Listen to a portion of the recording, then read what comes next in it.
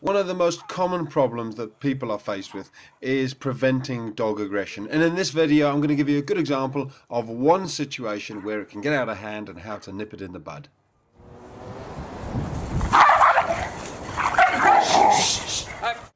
Now, first of all, let me stress, nobody gets injured during this video. These are my two brown dogs jumping out, and this is Bex, who's a lovely young Rottweiler. She simply hasn't been socialized very much, so she's not sure what to do. And as you're going to see, when her confidence starts to grow, she starts to be a little bit silly, a little bit snappy.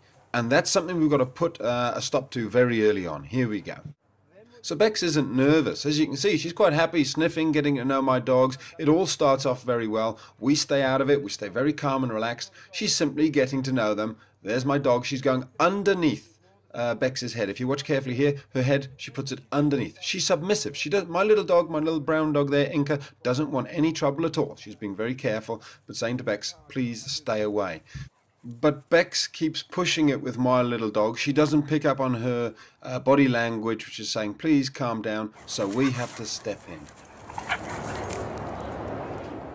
Now, Inca's sort of trying to just calm the situation down. She's sort of playing, but watch this bit. That's not acceptable. That's one step away from a bite. Let Rotty do that sunfish, and sort of flick the hip around his tail there. So my little dog is trying to get Bex away from her because she knows she's trying to nip her.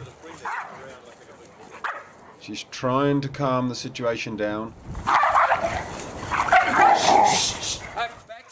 So my little dog Inca obviously needs a little bit of help. Somebody needs to step in and calm the situation down. That's my job. That's when you've got to step in and take control of the situation.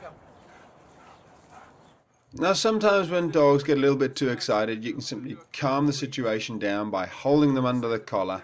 Things calm down a bit. My little dog's already shook herself there. That's her calming down. And sometimes this is all you need. But in this situation, it wasn't enough. We've had to go to the next step, which is putting a long line on dear Bex. And all that means is we're able to control the situation and calm her down a lot quicker, because the chances are next time we want her to come and calm down, she probably wouldn't come near us. Because she knows we're trying to calm her down. But with a long line on, you can stand on it, reel her in, and just calm her down.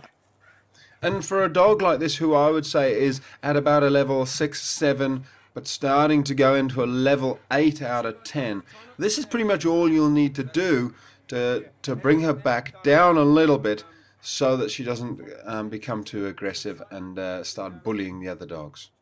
Another way to calm your dog down is to calmly walk them around on the lead until that energy drops down, and then when they've calmed down and you've stopped, changed direction, calmed the dog down, then you can let them go.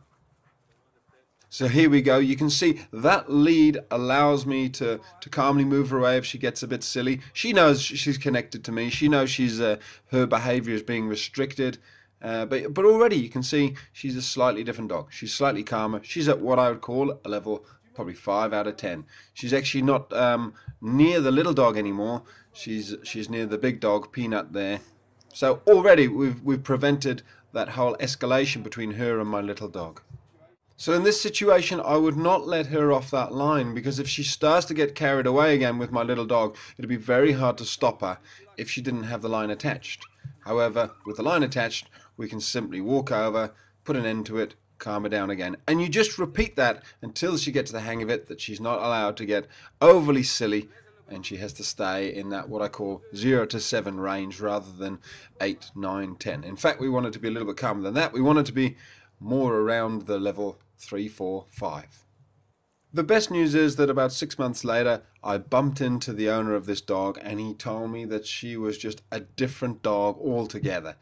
However, the key thing which I went through with him was how to be the pack leader. That's the thing which really calms the dog down. That's not a 5-minute video, but you can find out everything about it on the onlinedogtrainer.com.